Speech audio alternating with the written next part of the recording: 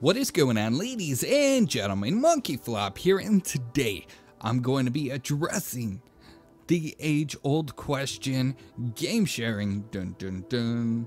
Now, I've been getting a lot of questions from two different sides of people. One, new subscribers that don't know what game sharing is, and then two, subscribers that already know what game sharing is but are questioning whether or not you can get banned from it, or if you can, or if it's just gonna disappear in 2018.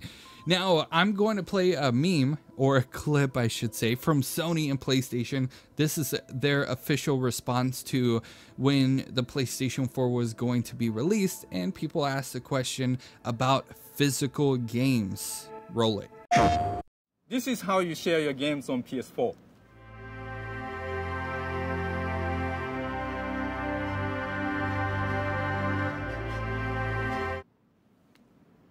Thanks. PlayStation. Okay, so you got to see a little glimpse of a meme that Sony created, but that was to address the concerns the community had as far as physical game sharing. They never really addressed it in its entirety as far as digital, so people are kind of back and forth about it. Now, if you don't know anything about game sharing, please let me kind of explain it to you. If you guys have any questions at all, let me know in the comment section below. I'm going to try to address everything in this video. I've made videos in the past, but a lot of people are new and those videos are buried deep down under. If you guys already know how to game share or don't really care, what's up, MonkeyFlop? Like is really appreciated. I'll see you guys in the next video. I always appreciate each and every one of you guys that stop by the channel, but let's go ahead and kind of share how game sharing works. Okay, I have a PlayStation 4 and a PSN account. Madam Eve has a PlayStation 4 and a PSN account. Both of us have different games. Basically, what people do to game share is I go over to Madam Eve's PS4, log in my PSN information, activate my PSN on her PS4, and then she goes and does the same for me. Now, there are restrictions in regards to that, and you know, there are some things that I would not recommend is activating and deactivating your system on a regular basis, pretty much every day. That's something that I wouldn't recommend, because anything that can make you look like a hacker, Sony will red flag and ban either your PS4 or your PSN in its entirety. So just don't cause waves. If you've already logged in and activated, just leave it alone and let it be. Today I'm going to show you guys and explain what you can expect from game sharing from PSN and what it includes. So another important thing to note is, to benefit from it, both of you guys need to have PlayStation Plus. You don't have to, but it's more beneficial if you both have PlayStation Plus for game sharing purposes, because you do have restrictions. So let's go ahead and go over it. So I'm on Madam Eve's account right now. All of these games are locked because they're on my account, except for this one, but most of the games are from me. They're on my account. So I'm gonna actually go in and switch users. Boom, boom, boom. There goes my MonkeyFlop. I'm gonna switch users, and my PSN is currently not activated on this PlayStation 4. So I go into account management, I go to activate as primary system, I click activate, and then you currently have another, okay, change it anyways. Let's go ahead and activate it. And once it activates, activated, perfect, beautiful. Now I'm gonna go back over and switch users back to Madam Eve, and you guys will see that all of the games have indeed unlocked.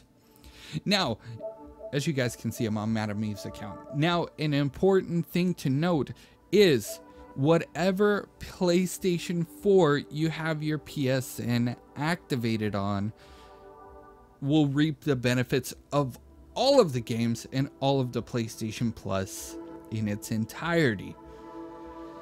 The person for example, if I have my PlayStation account on Madam Eve's PlayStation 4, she's going to reap the benefits of having all of the games PlayStation Plus, and she can share it with multiple accounts. You can go in, I can switch users, I can log into a different account, and nothing will be affected.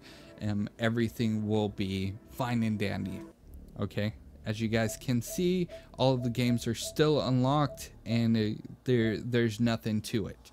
But another thing to note is, if you are on the giving end, this is the receiving end that I'm talking about, but if you're on the giving end and you're the one that's like, you know what, I want to game share my games with this person, well, guess what? If you game share with the other person, I'm going to show you what happens here. Okay, what am I doing? We are going back, we're switching back to my main account, okay, because I want to make sure that I cover this in its entirety, because people have had questions and I felt like, you know what, I might not have explained it a good way. So hopefully with this we will. What I'm going to do is I'm going to deactivate my primary PS4. So when you deactivate it, this is important for everybody to note. If you deactivate the system, you cannot perform the following actions. So if my account is deactivated on this PlayStation 4, anyone who uses this PS4 can enjoy the application you purchase from the PlayStation Store. Anyone who uses this PS4 can enjoy numerous benefits if you subscribe to PlayStation Plus. That's including PlayStation Now too.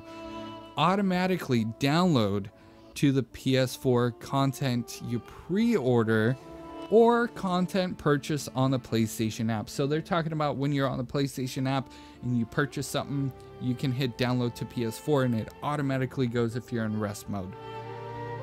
Connect this PS4 via the internet using remote play. So if you have a desktop computer and you want, or maybe a laptop computer, you're on vacation, or you got a PlayStation Vita and you want to do remote play, that's an option for you. Anyone who uses this PS4 can apply themes. You've purchased themes, anybody can use them. So when you deactivate all of this stuff, you won't be able to do anymore. So that's really important for you guys to know. So for me, I'm giving all this stuff to Madam Eve, right? And Madam Eve's able to play my games. She's able to log in on multiple accounts and play games, play multiplayer, get the PlayStation Plus games, all that good stuff.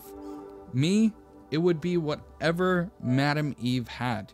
So that's why I'm talking about it's important for you guys to actually have PlayStation Plus on both accounts, because you know, that's not to say, let's say for example, if I am you know, using my PlayStation 4, if I'm on a different account, I can log into MonkeyFlop on any PlayStation 4 I want and access my games. They won't be locked. We're on Madam Eve's right now. If I go in and log in on my personal PlayStation Network account, I have access to all of my games. I could download them on anybody's system, but that's only for me to use. If it's not activated as a primary system, the games will be locked if I go onto another account. As you guys can see, all of the games are indeed unlocked, but if I go on to another one without activating it, then you pretty much get nothing. So kind of wanted to cover all of that in its entirety. A lot of people were questioning whether or not the PlayStation Plus or PlayStation game sharing would be affected with the new year coming up, you know, 2018. Oh my gosh, is game sharing still going to exist? Well, I read to you the benefits of activating as your primary system. And if you guys do decide to game share for whatever reason, I have two PS4s, so I game share within my two PS4s. One PS4 has my main account that's activated, so that way anybody else that logs on to that PS4 can play the games, and then my personal PlayStation 4 just has my account on it, and I can log in and play whatever games I want. I hope that made sense. If you guys have further questions, or if you want to dive a little bit deeper, hit me up in the comment section below. I'm always willing to answer some questions. For those of you that are still gonna leave comments asking people to game share, just please be advised that, you know, it's not safe. You're giving away your account information to random strangers by leaving these comments. I'm talking about the people that comment and request and ask other people to game share with them, random strangers. Do not game share with random strangers. Game share with people that you know. That's been my recommendations since day one, and some people listen. Unfortunately, some people don't, and then I get those comments where it's like, dude, breaks my heart, because these people are getting their accounts hacked, accounts stolen away from them. They have to hit up Sony and have to fight to get their PlayStation Network accounts back. So kind of wanted to address it in a whole. I know it's been a lengthy video, but I wanted to explain everything, so that way for those of you that have been messaging me and commenting on a lot of my videos, I can point you to this video, and if you guys watched up until this point, hashtag flop in the comment section below. Let's get everybody confused. If you would take 2 seconds out of your day, hit a like. That really helps me out. If you guys haven't already subscribed, that would be awesome as well. And I will see you guys in the next news update. Oh, if you do subscribe, hit that bell notification. That way you guys know when I get a new video going. Anyways, I'll see you guys in the next news update.